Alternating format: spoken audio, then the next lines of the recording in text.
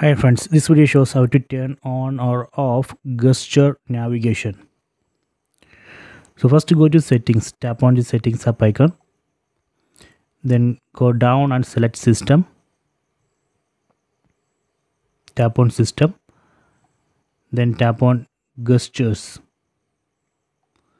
then tap on system navigation. You can see right now I am using 3-button navigation. Here we can see 3 buttons.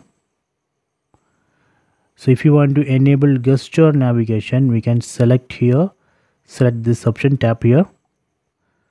So here we can see the demo of gesture navigation. To go home, swipe up from the bottom of the screen. To switch apps, swipe up from the bottom, hold, then release. To go back, swipe from either the left or right edge. So that is a gesture navigation. Right now I have enabled it. Here we can see the demo of the gesture navigation. If you want to disable gesture navigation, we can just tap on 3-button navigation. So that way we can disable gesture navigation and go back to 3-button navigation.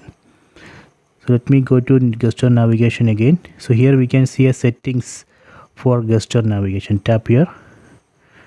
So we can adjust the sensitivity.